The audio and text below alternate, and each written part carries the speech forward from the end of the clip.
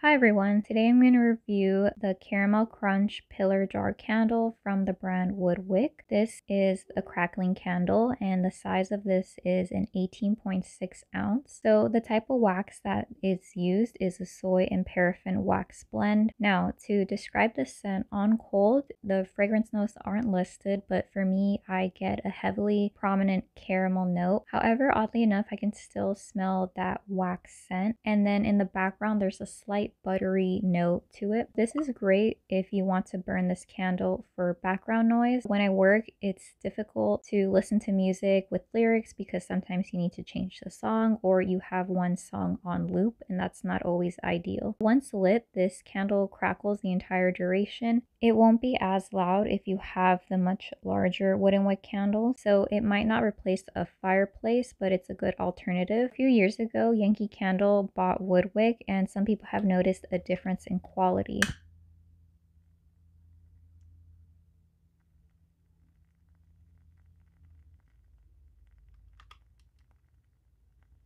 So to go over the scent specifically, I feel like this candle smells a lot stronger on cold than it does burning. So I would say on cold, I really enjoy the scent, and the strength of it would be a medium, so maybe a 5 out of 10. However, once it's burning, I feel like that lowers to maybe a 3 out of 10 or maybe even a 2 out of 10, because the main note that I get when it's burning is that soot that sometimes is given off since the candle is crackling. Overall, I feel like you have to pick a good scent for this. It has to be extremely strong. Otherwise, you will not smell it. And it doesn't make sense to warm this candle because the whole point of it is so that you can hear the crackling in the background as you're lighting it. Just to note, I bought this candle at Ross. You can find a lot Woodwick candles there and sometimes in Marshall's, just depending on what type of inventory they have. This was, I believe, a part of their fall collection, but I could be wrong. I want to say the retail price is in the double digits. On the sticker, I believe it noted $12.99. However, I got this on clearance for $5.49. If I were to answer the question if I would repurchase this candle, I believe the answer would be yes. However, I would purchase it based on the sound alone. I would not take into account the smell because I know going into it, the scent throw is not going to be that great. In the next few clips, I'm going to show you how it sounds when it burns. Just to give some more information,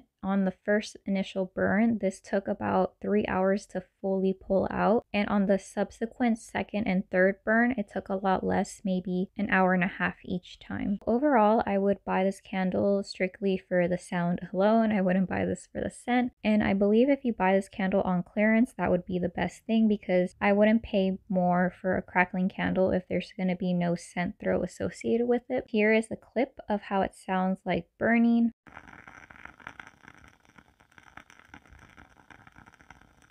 And I would say the intensity of how loud the crackle is would maybe be like a 5 out of 10. So it's not really loud, but it's not super low. So it's like smack dab in the middle. All right. Thank you so much for watching this quick review. Have a great day. Okay. Bye.